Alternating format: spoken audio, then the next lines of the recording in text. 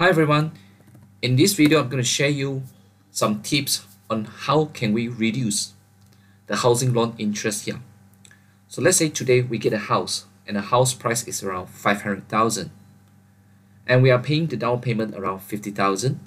So that basically means that we have to get the rest, which is around 450,000 from the bank as a housing loan. And let's say the bank charge us the 4% interest.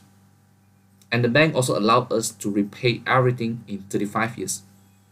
And this 35 years is basically referred to 420 months. At the same time, bank also tell us that we have to pay the monthly installment around 1,980.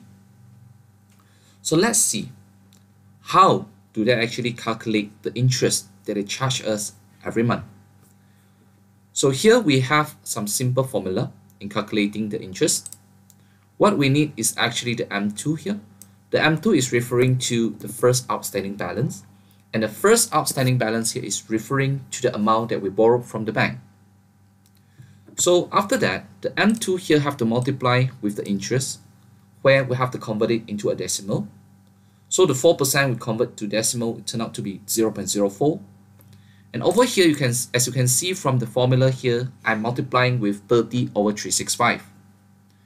And over here, I will just assume that in 1 month, we have around 30 days. If that particular month have 31 days, then actually you have to multiply with 31 over 365. So let's say we follow the instruction of the bank, where we have to pay 1,980 per month. So we're going to finish everything in 420 months.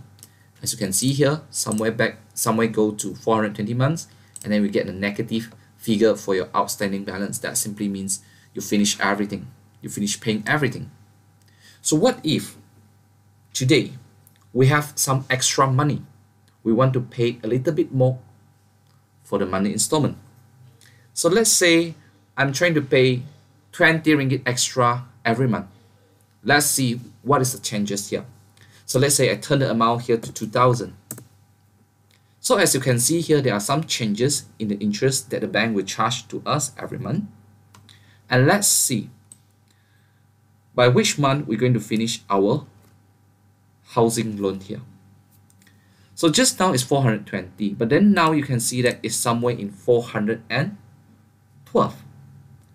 So the impact of extra 20 ringgit here, it simply means that we successfully shorten the repayment period by around 8 months.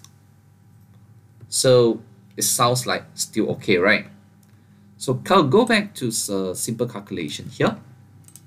Let's say if we follow the instruction of the bank, 1,980, if we multiply with 35 years together with 12 months, or we can directly multiply 420s, if we follow the instruction of the bank, let's say we are paying 1,980, the total amount we payable, okay, so here I'm trying to type out total amount payable to the bank is actually 831,600. So what if we pay a little bit more extra?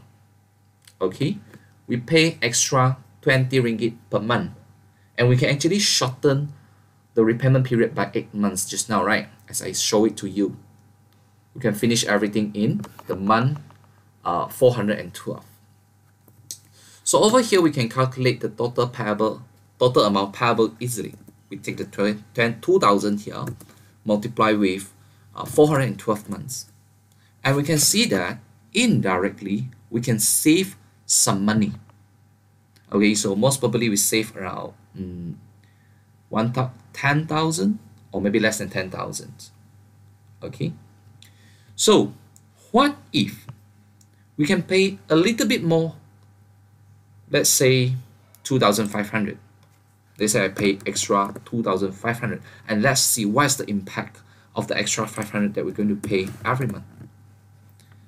So over here, let's check it out. By which month we're going to finish our payment. So over here, you can see that we can actually finish our loan somewhere in 274.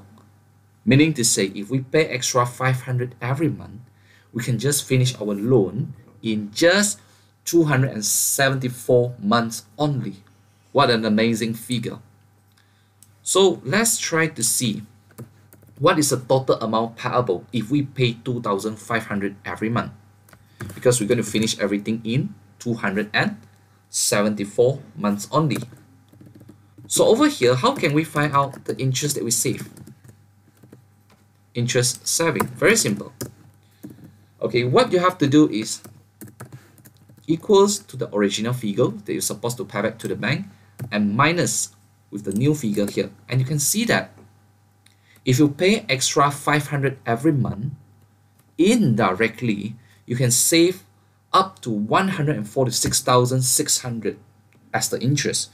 And you can also shorten your repayment period by many months. If you're taking the figure just now, okay, we can shorten the date actually by, okay, just now its original is 420 months, right? So we minus with 274 months. You can see that we can actually shorten the repayment period by 146 months, which is close to 12 years. Or we can say more than 12 years actually, because 12 years we have 144 months.